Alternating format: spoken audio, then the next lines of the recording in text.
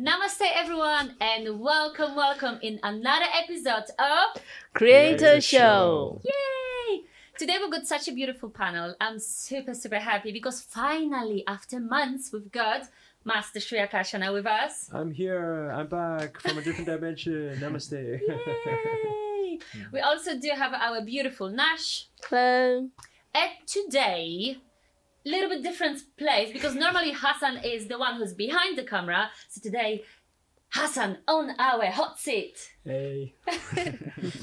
So much enthusiasm. Today's topic, I was actually thinking what to talk about because it's kind of, hard to choose if we should talk about money, business, traveling, but love. Love is always in our life. It's actually a huge part of our life. So today we're going to talk about relationships. Mercury retrograde. That's what I was... Sorry to spoil it, I just had to put that in there.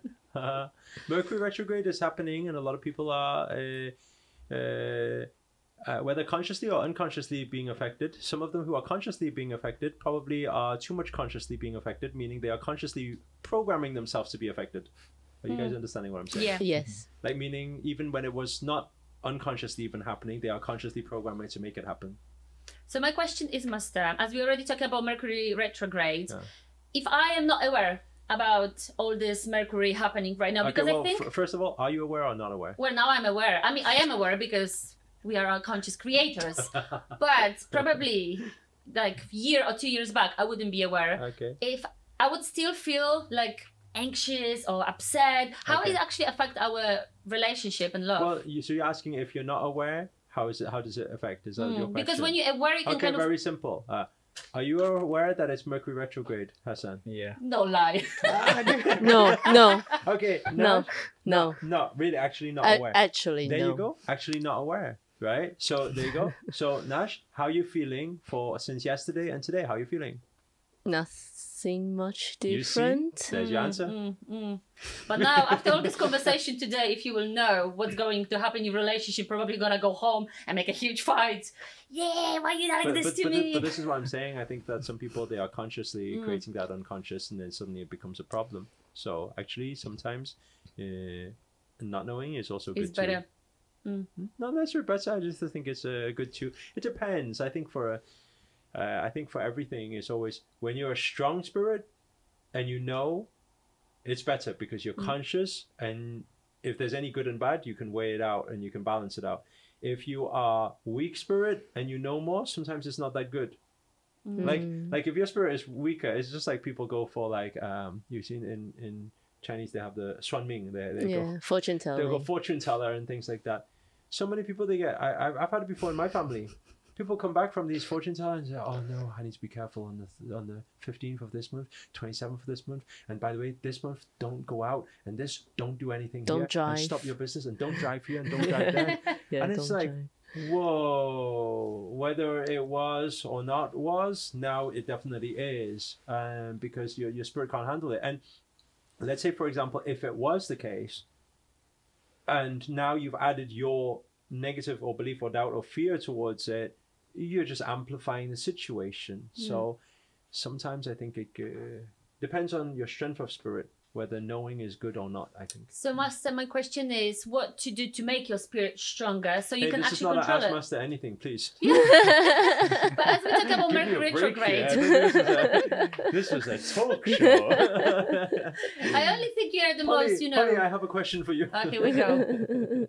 No, because like as we not really experience about this Mercury retrograde, and we're already talking about the topic, But I what believe is it? so many of our creators would like some... Hey, you all experience Mercury retrograde. I think it's just, look, what I said yesterday during the portal, I still remain with the same thing, is like, okay, let's speak it first.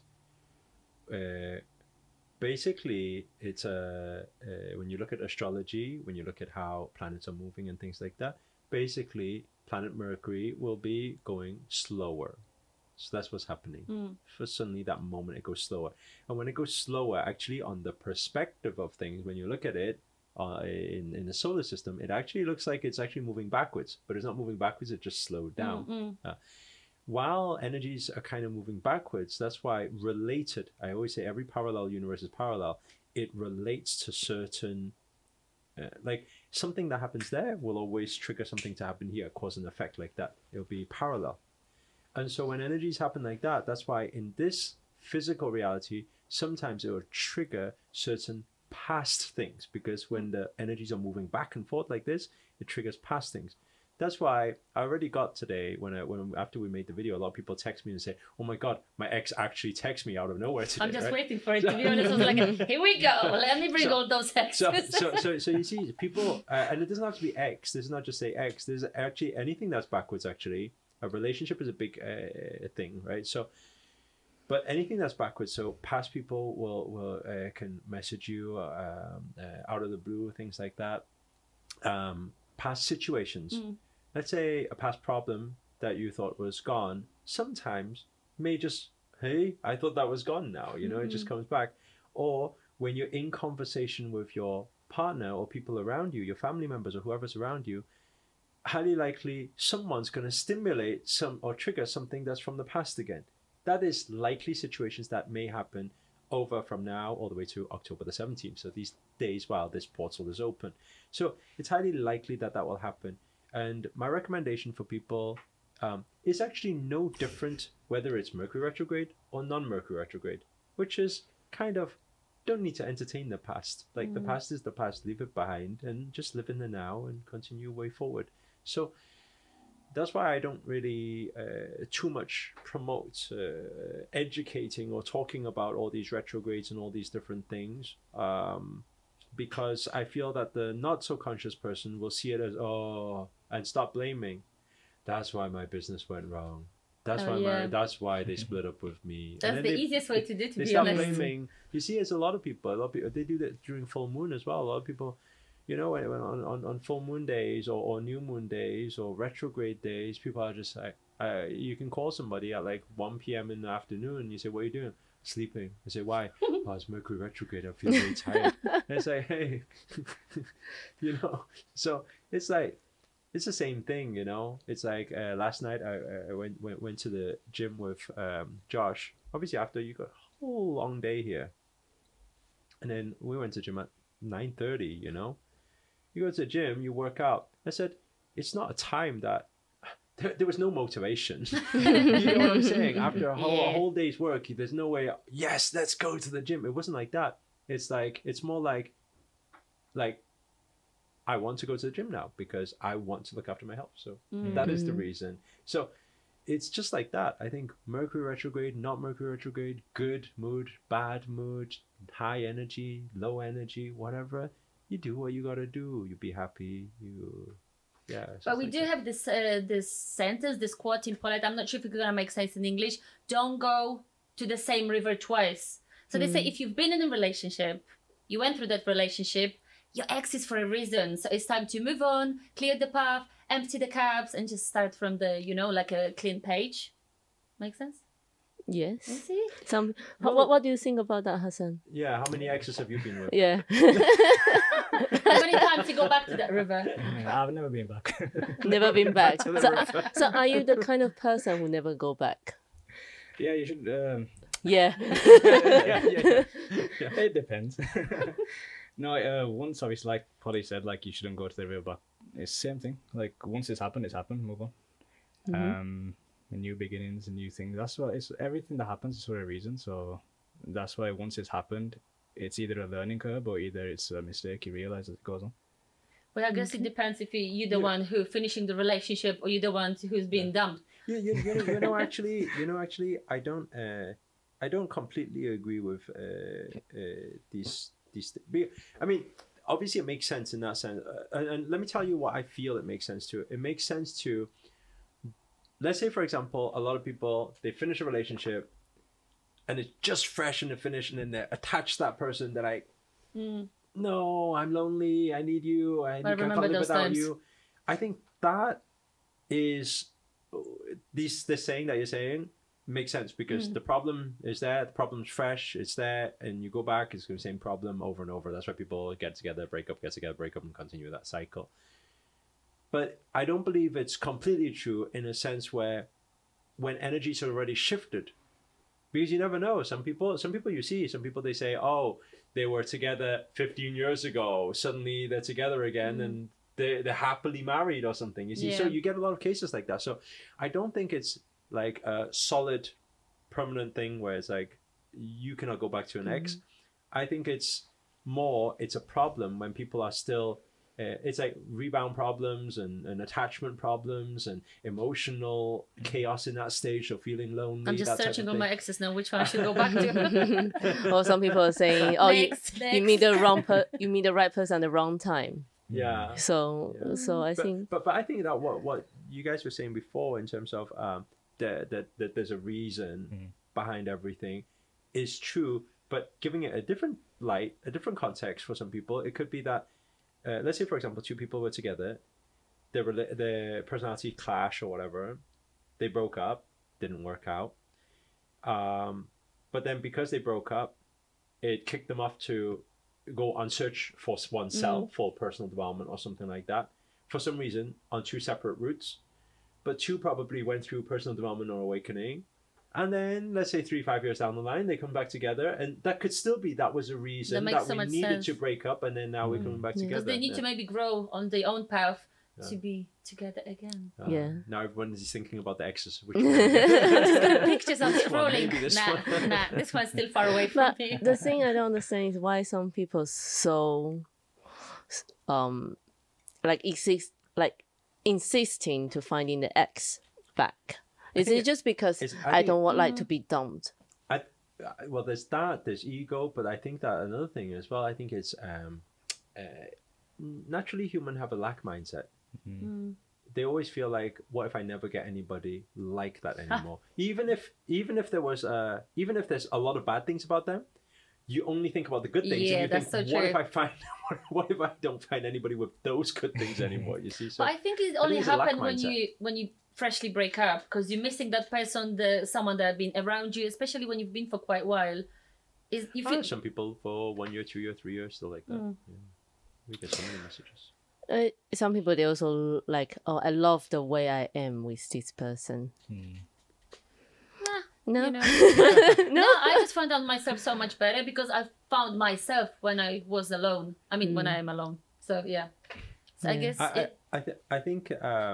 I think another important thing answering to these questions, I think, is that the most important thing is people need to search self-love. They need to find self-love.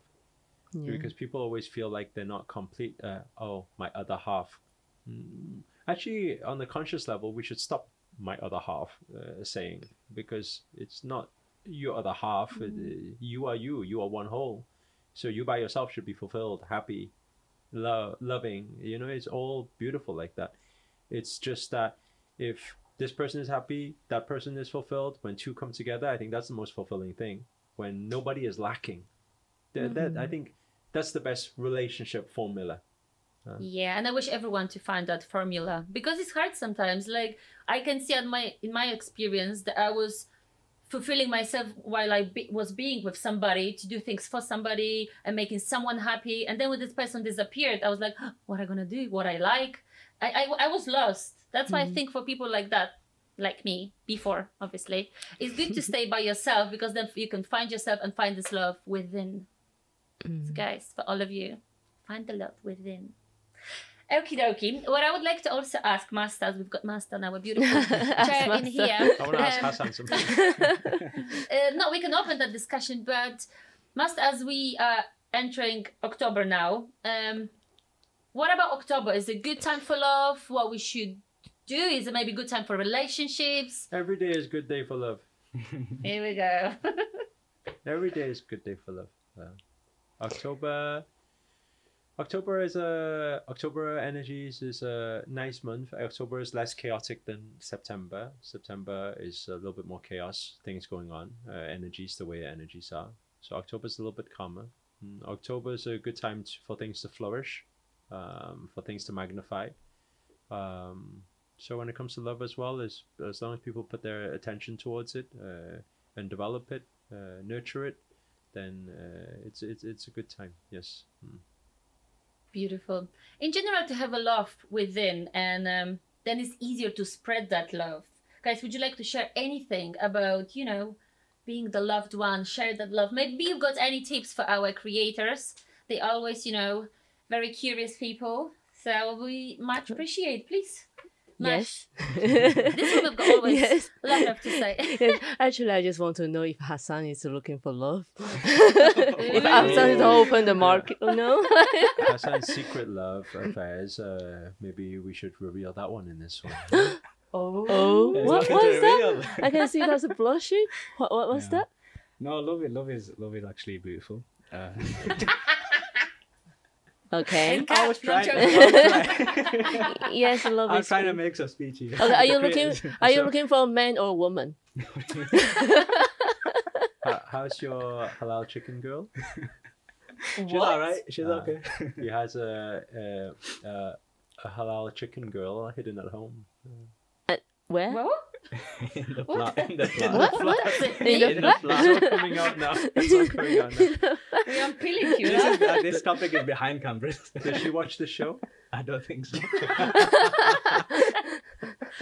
This chicken lady. You know, Chicken lady. He goes, Maybe she watching. he goes really far to buy loads of halal chicken so that he can bring it back for this girl every day. Yeah. Who is that girl? Hassan. That's another show we talk about. that's So what we guys, are if you're talking curious to about. know- We're talking about relationship. I mean, so is it what just You be? can't keep the love to yourself. No. To Love share is it. all about sharing love. Let's share your love. What is the love? No, love is beautiful. That's nice. That's nice to I know. think that's the message. Love is beautiful, and I think the most important thing is that, like you were saying before, it's like you need to love Like yourself his first. game face, so serious. What are you guessing now? You need to love yourself first. Okay. Is it fine? So I was carrying on there. You can carry on. have his You can carry on. moment. Okay. I've had my moment. No, it's okay. No. You can start again. Yeah, Love this. I forgot what I Beautiful. was saying now. No, you need to come No, you within. Come on. Don't be shy. We Yeah, know already so- about Chicken Lady. We know the love is beautiful. Carry on. Yeah, so like Master, you were saying before, like you need to love yourself first. That's the most important thing. I think even in my community and stuff as well, in where I'm grew up from, that's what people lack, like self-love. They go out searching for love, they go out searching for the other half, but they don't actually love themselves, and they get to a stage where they're giving everything to the partner, but then when they are like, they feel that without that partner they're nothing. And that's something that a lot of people, when they go 5 years in a relationship or 10 years in a relationship, and when they go through like tough times or divorce or something like that, they totally like either go towards this depression mode or self-harm because they don't have that self-love for themselves in the first place. So like for the creators, one thing I would say is like the most important thing is to find yourself, who you are, and love yourself, and then love will come. Obviously it's not about going out and finding love, it's about making sure that you're suitable to attach that love and stuff.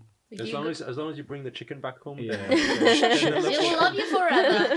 Chicken is important. Chicken is important. So Hassan, as But I we think that was very, very beautiful what you said there, because it was sharing about, I think, as crazy as it sounds, but still in today's modern day society, when it comes to culture and things like that, some cultural differences and different cultures around the world, some male dominant type of cultures and things like that, and sometimes a lot of on the female side is always dependent and feel like that without the man, there's no family, there's no love, there's no life even.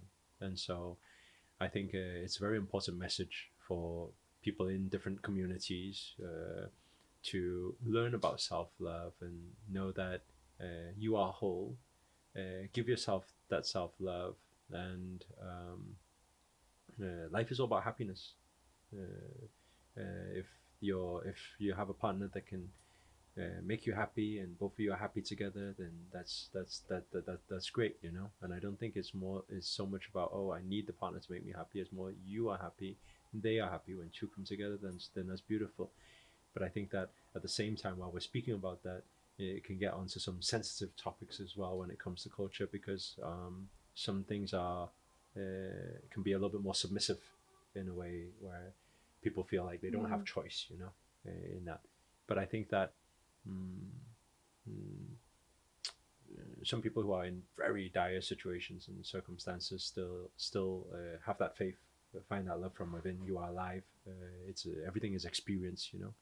That's and if you can keep your head up high through every challenge, there will be light somewhere that comes. And I think that's an important message out there as well. Yeah, that's very beautiful, Master. And I think sometimes we've got difficulties to actually show that love, maybe because throughout our life we've been hurt so many times, or as you must have mentioned, different cultures, different way of showing that love. And because we were closed once because our heart was broken, then we kind of, even the love, it will be in front of us, maybe this dream person that you met, just I want to encourage you to open up, to trust, because this is a time when you're opening yourself and you're letting your heart to be open, then it's much easier to attract that love that you've got within you. Even you are scared, just playful out. You only live once in this human body, so attract what you are. And I'm very excited, very thankful. And also, please, guys, comment down below, drop a heart to just reaffirm that love that you've got within you. And I wish everyone to start loving yourself, find the love within, and then just spread that beautiful love all around the world, wherever you go. And of course, if you haven't subscribed yet, that's your time. And smash that notification bell icon to be always aware of our videos, because we are here answering your questions, sharing knowledge, and actually learning from you guys every Monday. And for now, thank you very much, and namaste. Namaste. Stay.